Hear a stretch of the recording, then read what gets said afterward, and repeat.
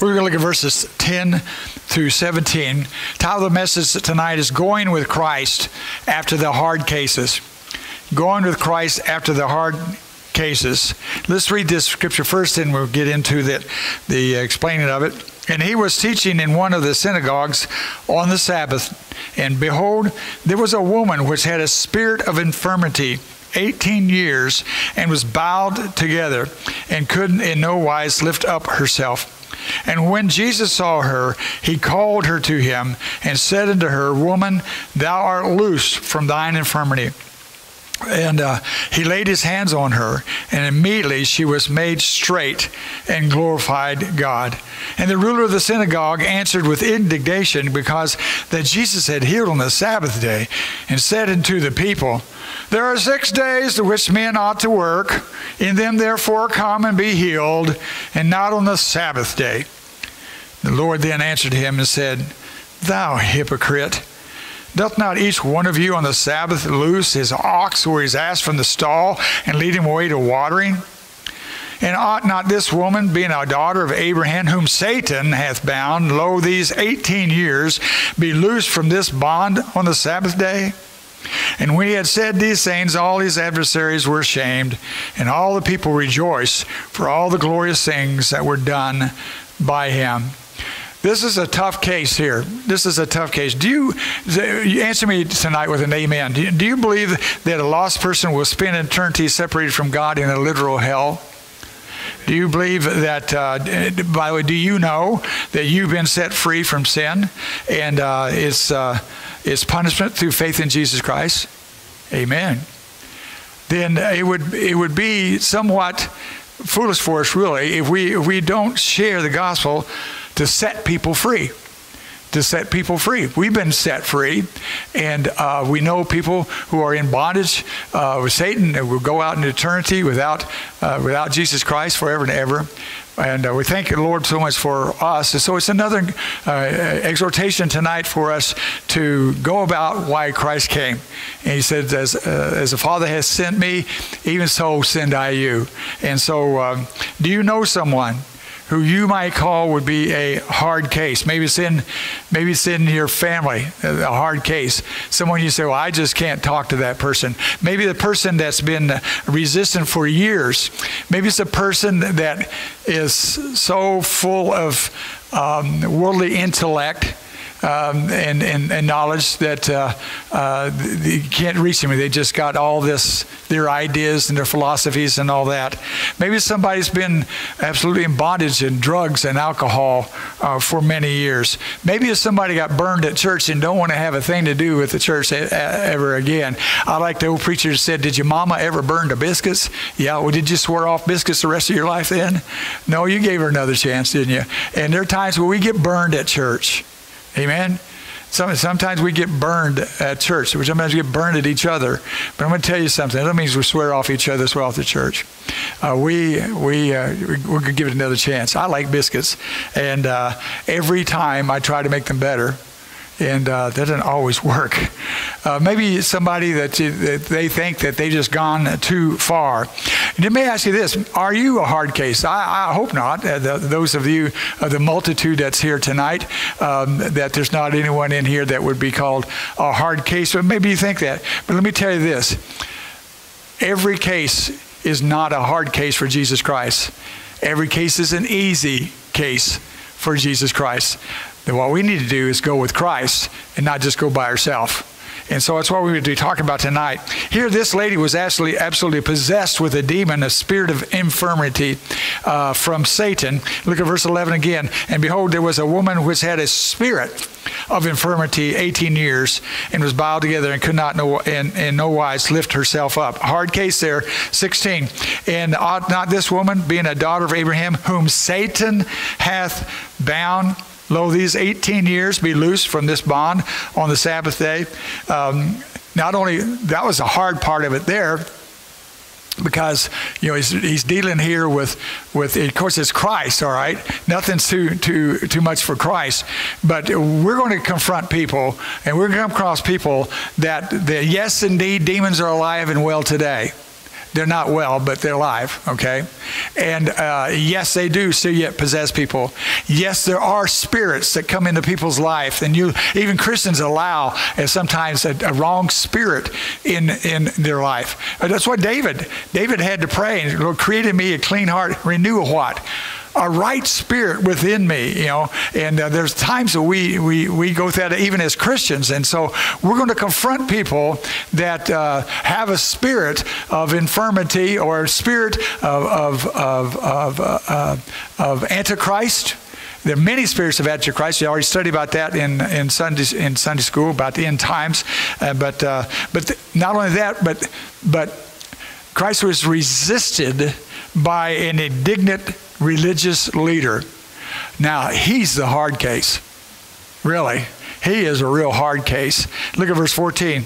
And the ruler of the synagogue answered with indignation because that Jesus had healed on the Sabbath day and said unto the people, there are 6 days in which men ought to work. In them therefore come and be healed, and not on the Sabbath day. He was more concerned about the laws than he was about the person. Had no concern for her whatsoever. Resistant there. So when you go with Christ after the hard cases, the first thing you find is this. If you go with Christ, there's the key, all right? When you go with Christ, you will find that intimidation will be defeated. Intimidation will be defeated. Again, verse 11. And behold, there was a woman which is a spirit of infirmity, 18 years, bowed together. You know what? What is intimidating here is this spirit of infirmity. The spirit that's come from Satan down in verse 14. That could cause an intimidation. When you go out and you go to somebody, or you're prompted by God, the Holy Spirit, to speak to somebody, there's an intimidation that's going to be there immediately, all right? There will be that intimidation. But if you go with Christ, there will be no intimidation. Do you hear what I'm saying? If you go by yourself, you say, well, it's all on you. It's all about you. It's about whether they're going to reject you, whether they're going to punch you in the nose, or whether they're going to be mean to you, or whether they're going to be yourself. And that intimidation that's there. But if you go with Christ, all intimidation will be defeated. Is there something or someone in your life that intimidates you from sharing the gospel? Is there something there? Well, this was an impossible condition. It was an impossible condition. 18 years, but it was not impossible for the Lord. But we're going to look at this case here, and we're going to see three things about it. It is an impossible condition. There was an insensitive crowd, and there's going to be an inevitable conflict. All right? Those three things that happened right here with Christ and this lady, it was an impossible condition. There was insensitivity in the crowd. And, hey, Christ, you're going to have a conflict here. Somebody's butting heads with you already. All right? So same thing for us. When we go and share and look on people, we're going to have a real problem when we go by ourselves. And we will say something like this: that's just too hard of a case. That's just too impossible. The crowd is really not sensitive. It's just insensitive. The people that I'll be speaking to, or maybe people around, all that. This week I got to share Christ with a family, and there was no intimidation there at all. There was before I started sharing, there was a thought of, well, I wonder, if they're going to be insensitive. I wonder if there's going to be a conflict. I wonder if there's a stiff arm, all that. But when it comes time to share, I went with Christ. I said, okay, Lord, here we go. And let me tell you, that intimidation was absolutely defeated. It would be the same for you. And you won't be having this impossible condition in front of you, because you can do all things through Christ who strengthens you. There's nothing too hard for God. And the same thing for hard cases. There's nobody too hard for God. All right? At all. Now, that doesn't mean they'll always accept God, but they're not too hard for God, because God's still going to be ruling over them. Amen? He's still in charge of them whatsoever. Go with him instead of going on your own. The impossible is, even though it may seem like an impossible condition, maybe the people are really insensitive, and you know what? If I do, there's going to be a conflict. Maybe you know for sure there's going to be a conflict. I believe that Jesus Christ knew who the crowd was or around him. And there was a lot of religious folks there. One of them spoke up about it, and there was a conflict. But he was not intimidated, neither shall we. So if we go with Christ, then intimidation will be defeated. All right? Go with Christ. Hang on to his coattail. Walk side by side. He doesn't push you out in front of him. He says what? Follow me, and I will make you... If I'm following Christ, I'm not intimidated. It's like when God gave his word to Joshua, when he said, Joshua, when you cross that river, every place that your foot treads upon, that's going to be, you're going to win. And there's not going to be one person be able to stand up against you. Do you think he had some confidence there? Think intimidation was gone? It seemed like an impossible at first, but then all of a sudden the intimidation is absolutely gone. And there's an inevitable conflict. But let me tell you something, when you go with Jesus, when Joshua first was kind of surveying the whole area, and he went during the night over to Jericho, and out came the angel of the Lord, which is the Lord Jesus Christ. He's the captain of the host of the army of God, and gave him that confidence. And boy, he went right for it. He went right for it. We can go with Christ. Go with him after souls. And if you go with Christ after hard cases, intimidation will just absolutely be defeated. Second thing is that involvement will be demanded. Christ, he told us to get involved. He gave us a commission, and he gave us a commandment for us to go and share the gospel with everyone as we can, and to teach them how to do the same thing. But involvement will be demanded. Look at the involvement here in verse 12. And when Jesus saw her, he called her to him and said unto her, Woman, thou art loosed from thine infirmity. And he laid his hands on her, and immediately she was made straight and glorified God. Hey, let me tell you, when Jesus Christ lays hands on you, he'll straighten everything up out of your life. Amen. He will. It just seems, if everything's so crooked in your life, some of us just bowed under all that. Let me tell you, you get involved with Jesus Christ, he'll straighten you out. Amen. How many here did Christ straighten out? How many here are Christ still straightening out? Okay, we're all there. But you can't send others to do your personal soul winning, your personal soul winning work. And so we have soul winning classes and all that, but it all boils down to this: personal soul winning. Personal soul winning. When I was in college, they had soul winning classes, but it wasn't called soul winning classes. It's called personal soul winning classes, and that means it's up to us. If nobody else goes, don't send somebody to do what you are supposed to do of your own. That commandment is given to every individual Christian to go and share the gospel. But look at the involvement that he had there. First of all, he saw her. It said verse 12, and when he saw her, he saw her. Then another involvement is that he called her. He didn't just ignore her, okay? He saw her. He saw her condition. And you know, Christ, his compassionate heart, went out to her, and he called her, made an effort for her to realize, I see you.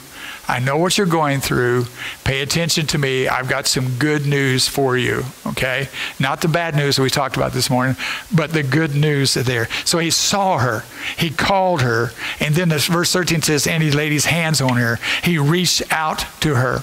He laid his hands on her.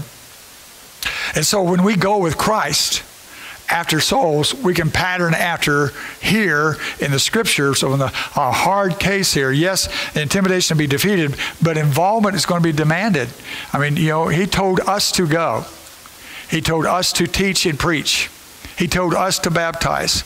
He told us to teach them to do the same thing. He gave us that commission, and that says, you got to be involved. I think sometimes the Christians' problem is that we think that thinking about soul winning and praying about soul winning and giving towards soul winning is soul winning, but it's not. Okay, those things are involved in it, but that's not soul winning. And so if we just think about it, it's just like I think I've got $1 million in the bank. I can think all I want to. That doesn't mean it's there. All right.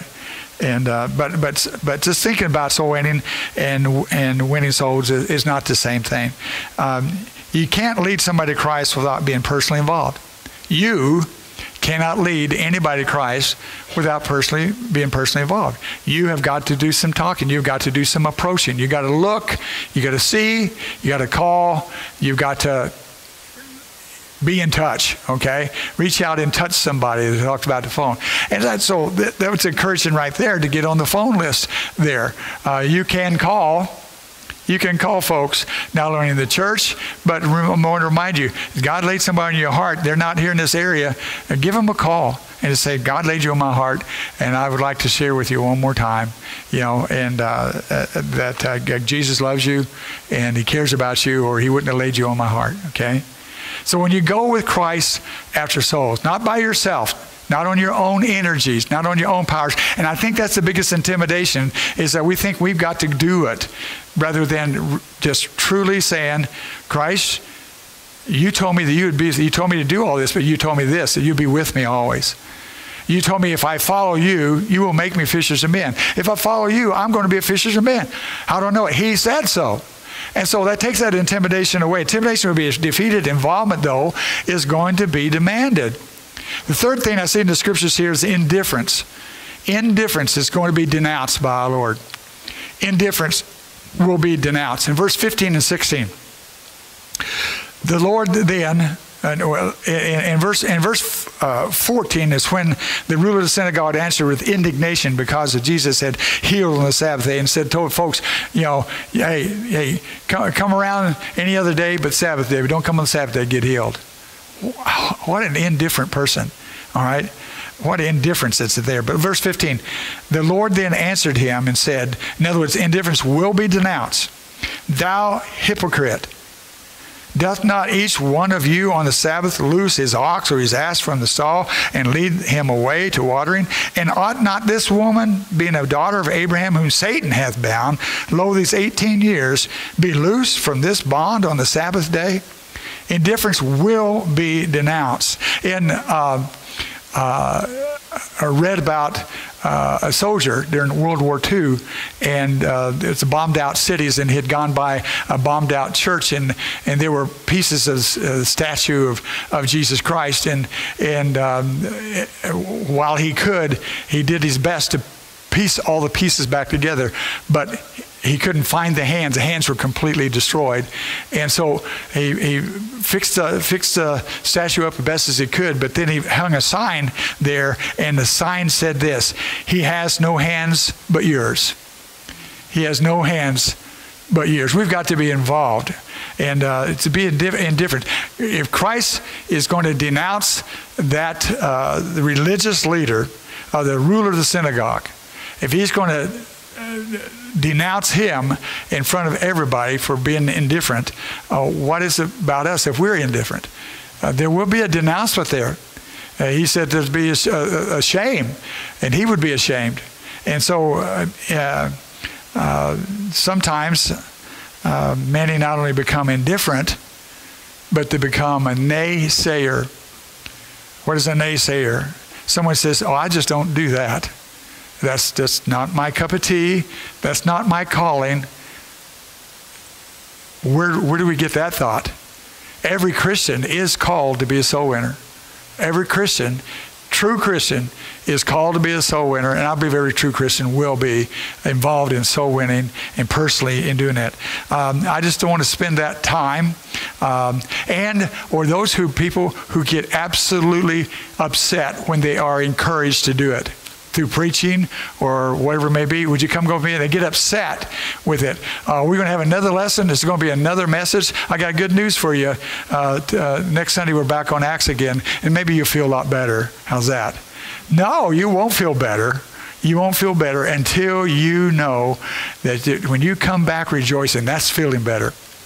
That's feeling better when you come back. I want to encourage you to do that. Bring in your sheaves with you. Bring in your harvest back with you there.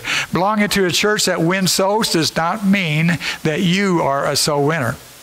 Amen? I go to a soul winning church. I want Desert View Baptist Church to be more of a soul winning church than ever before.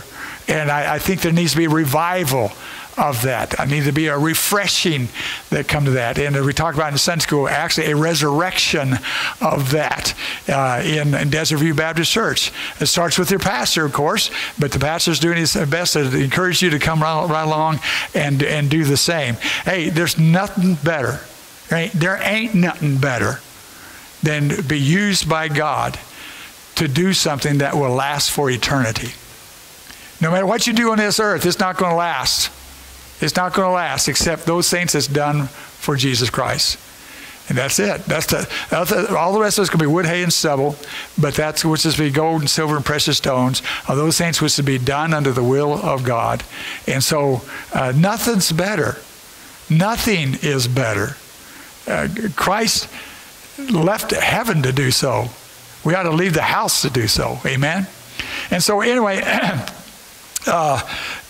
indifference, it concerns the Lord. Indifference really concerns the Lord. And in other words, what have you done with what I've given you? And it's, well, I buried it. That concerns the Lord big time. It concerned him about this religious leader here too. First thing he calls him is this. And first thing he says to him is this: thou hypocrite. You double-faced. You're religious on the outside, but you're full of dead men's bones on the inside. You know, you look really good on the outside. You make long and pretentious prayers, but you're a hypocrite. And boy, he called snakes in the grass and everything. He really denounced them. Let me ask you, to what do you spend all your energy? Or for what do you spend your energy? Some people spend more energy on nitpicking little things that happen in the church. More people will spend more energy in that, and it consumes them to the point they won't do what Christ has told them to do. Amen? In the church, at home, at work, or wherever it may be. Some people get so involved in the little bitty things, make such a big thing out of it, and guess what? It gets in the way of the best things. It really does. So we've got to be careful with that spirit that also makes us so involved in other little things instead of the big things that God wants to be involved in. So indifference it concerns the Lord. So don't let things interfere and cause an indifference in your heart. Indifference is contrary to logic. Indifference is contrary to logic. Look at the logic, he says in verse 16. And ought not this woman, being a daughter of Abraham, back to 15. Thou hypocrite, doth not each one of you on the Sabbath loose his ox or his ass from the stall and lead him away to the watering? That's logical, right? But indifference is contrary to logic. You'll do it for an animal, but you're not going to be happy and rejoicing about a person being loose from bondage. It's just, that doesn't make sense. It doesn't make sense. I find in today's society, especially in our leaders of our nation, that there's not much logic left at all. There's not much at all, okay? It just does not make logical sense. It just doesn't. But why does it continue? It's a thing called blindness. A thing called indifference, really. Tornadoes. I'm glad that tornadoes are not warned by the way that some people warn people about hell. Well, I called them up and the line was busy. You know, we'll call the neighbor and says, listen, I would like for us to get together sometime with coffee and let's talk about weather when a tornado's coming. All right, that's not logical, is it? That doesn't make sense. But a lot of times Christians will go about the same way, and we'll just, I called and left a message, and so when was that? Well, that was 2 years ago. We'll call again. Call again till they answer the line. Or we go about it and saying, well, we'd like to have you come over sometime and all that. Then you talk about them going to church, and that's about it. But soul winning means to be involved to the point of presenting Jesus Christ. The answer to their life and eternity is very important. Just like I've shared with you about the illustration about the house being on fire. I mean, you go in and you share and warn them because you see their need more than being intimidated or being indifferent, just walking on by. And so, and by the way, that's love. Love supplieth the needs of another, regardless of what they say or what they do in return whatsoever. So intimidation will be defeated when you go with Christ.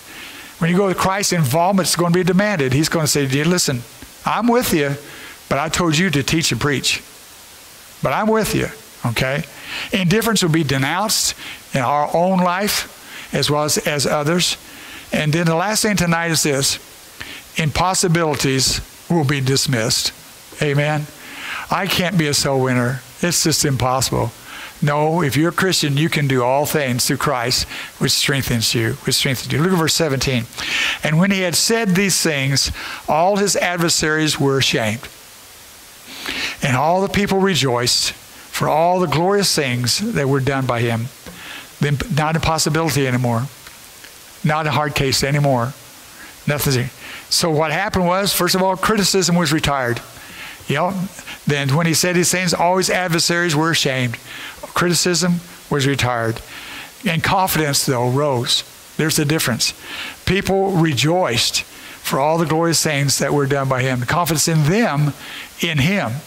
Confidence in him that came from how he stood up to the religious leaders, what he had done in the miraculous healing of the lady, of the denouncing of the spirit and of Satan in that case. That's a tough case. Let me tell you something. It wasn't too hard for him.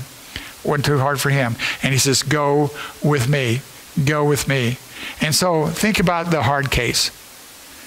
Think about that hard case in your life. And maybe you're the hard case. Okay? Could be. Jesus can handle it, though. Jesus can handle it. Think about that. Oh, boy, Lord, why'd you lay that person on my heart? Could have been anybody but him or her. Okay? And it's such a hard case. They'll listen to anybody else but me. They won't listen to me. But if God lays them on your heart, that means you are going to be involved. Amen.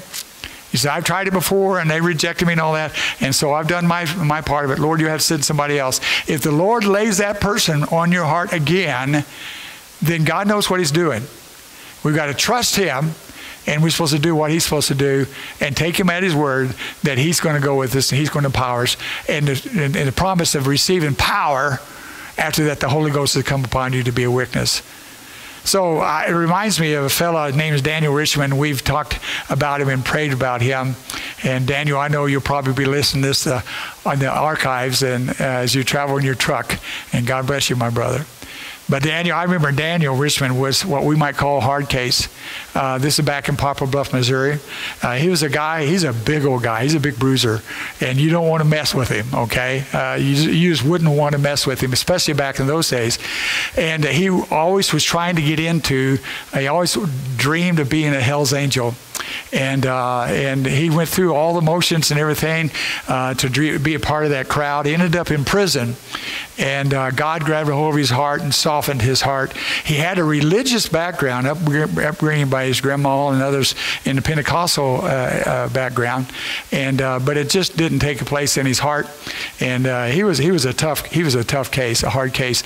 And by the way, one of the reasons he went to jail was because God grabbed a hold of his heart and started changing him to where he went and turned himself in for some things he wasn't even charged for. And he actually went to jail. He says, because I can't pay, but I can pay this. And so he went. But he was softened by Jesus. He was a hard case, softened by Jesus Christ. And Daniel, I hope I got all those details correct there, because I know how soft you are now, you big teddy bear. Amen. He loves the Lord. And he gives me a call. He's driving down the interstates, and he's a truck driver, and he's listening through the Scriptures, so he's got something to say, what God showed him in Scripture and all that over all these years. And we've been out here going on 25 years, and still yet have that. And see him at the truck stop. He stopped at Triple T truck stop and went up and had coffee with him, had some pictures of him. And so if you want to see Daniel, I to show you, he's a man a big old burly guy, but all of a sudden he's just as soft as can be. That's because of the Lord's work in his life, and appreciate that. But you say, to go to him in prison, there's a lot of hard cases in prison. We used to go drive halfway across the state to go and visit him in the prison and share Christ and encourage him and for him to do the same thing. And I shared with you once before about the Hells, talking about the Hells Angels. The Hells Angels started at the farthest north outpost in Fairbanks, Alaska. And I drove by there. They were having a big rock band and all that on the flatbed out in front, celebrating the opening of the farthest north Hells Angels place. And they opened up a motorcycle shop and some other things that was a cover-up that they're there for dope and prostitution and stuff. And it was a rough area. And the first thing that came to my heart was they need to hear the gospel.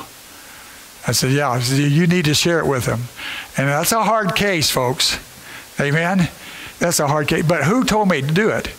Well, I encourage our teens and our youth group to get together. We'll go over there and pass out tracts. And the parents wasn't quite for that.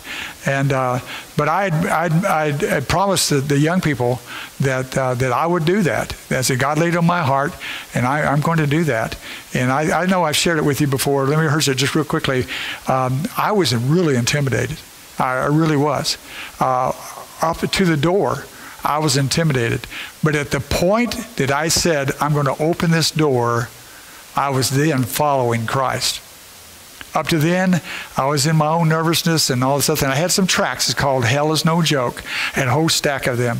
So I go in there and walk up to the counter, and here's a guy. I mean, here's a rough, burly-looking guy.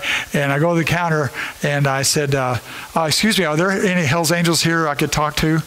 And he looked at me. He goes, yes. And I said, well, I'd like to share with him these tracts here. And the tracts say that hell is no joke. And the guy's name was Gary. And he said, well, I don't have time for that. I don't have time for that. And I said, well, what I'd like to do, if I could then, just to leave these tracts here. When the guys come in, that you allow them to pick these up, and maybe they'll pick them up. And if I can give some to these ladies over here sitting on the motorcycles, I'd like to do that. So I gave them some. And so I just kept talking. And so I went back to the counter, and I said, how if I can place these right here? And he says, I cannot think straight. I cannot think, and I'm ready. And he's ready now to throw me out on my nose, And I cannot think straight. And he slammed his hand down on a bunch of paperwork that he was doing, receipts or whatever it may be, and they just went flying everywhere. He says, so I'm just going to leave. Where'd you go, Lord? One down. How many's left, I mean, he didn't throw me out. He could have. He didn't throw me out, but he left. And so then that's when I gave the tracts to the other ones. And then so I said, I'm going to leave these tracts right here on this deal. Well, that guy's name was Gary. And you know what? His son ended up with some of those tracts and some others that other people was concerned about him.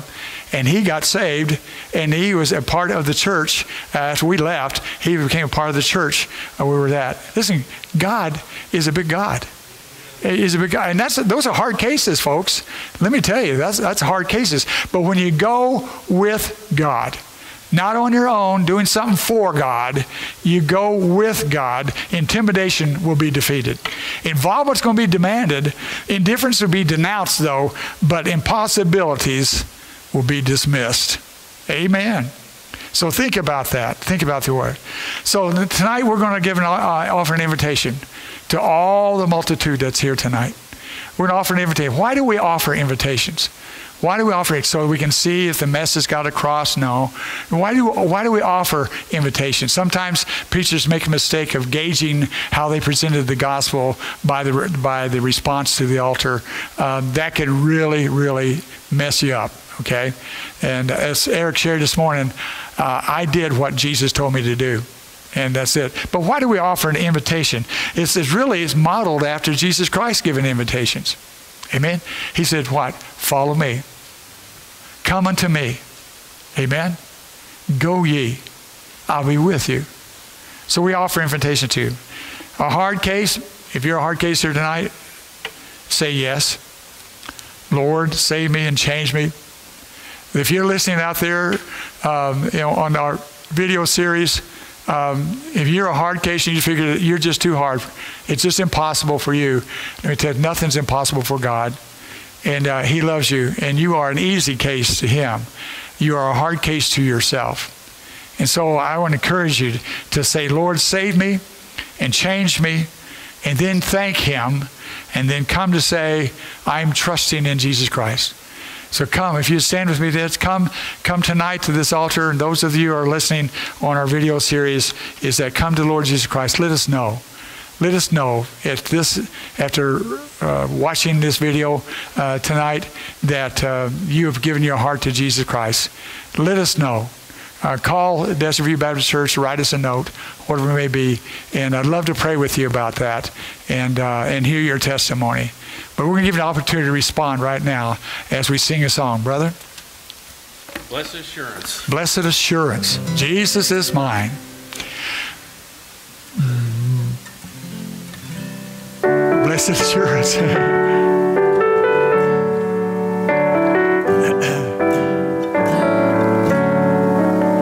Blessed assurance, Jesus is mine. Oh, what a foretaste of glory divine, heir of salvation, purchased of God, born of His Spirit, washed in His blood. This is my story, this is my song, praising my Savior all the day long. This is my story, this is my song, praising my Savior all the day long. Perfect submission, perfect delight, visions of rapture now burst at my side. Angels descending, ring from above, echoes of mercy, whispers of love. This is my story, this is my song, praising my Savior all the day long. This is my story, this is my song, praising my Savior all the day long. Amen. I want to encourage you to go with Christ and win souls. Come back rejoicing. Share that. It would encourage them the others to do the same. Amen. God bless you. Thank you for your attention tonight. Brother, dismiss us, please. Heavenly Father, we thank you for the message tonight, knowing that all things are possible through you.